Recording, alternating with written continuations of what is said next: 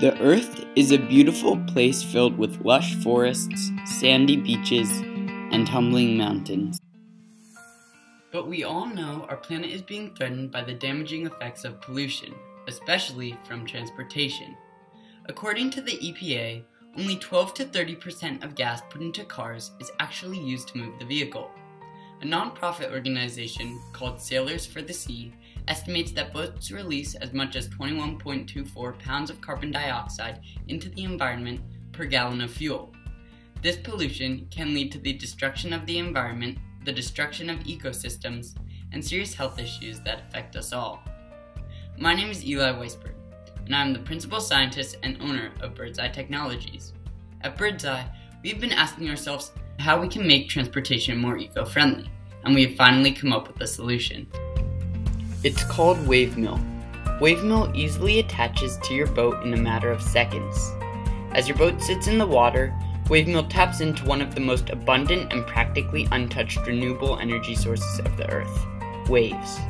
The model of Wavemill is inspired by the ability of muddy seafloors to suppress the energy of waves.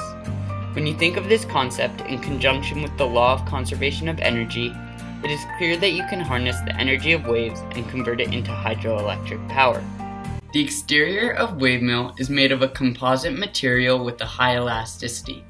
This allows Wavemill to absorb the energy stored in waves. Using double-acting reciprocating pumps connected to the exterior layer of Wavemill, the energy reserved in waves can be converted into hydroelectric power.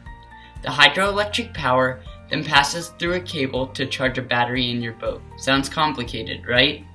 Well, it isn't. When the wave passes under Wavemill, a ripple is created on the exterior layer. The energy from the ripple, which is also the energy from the wave, is converted into electricity to power your boat. And the great thing is that Wavemill satisfies several UN Sustainable Development Goals.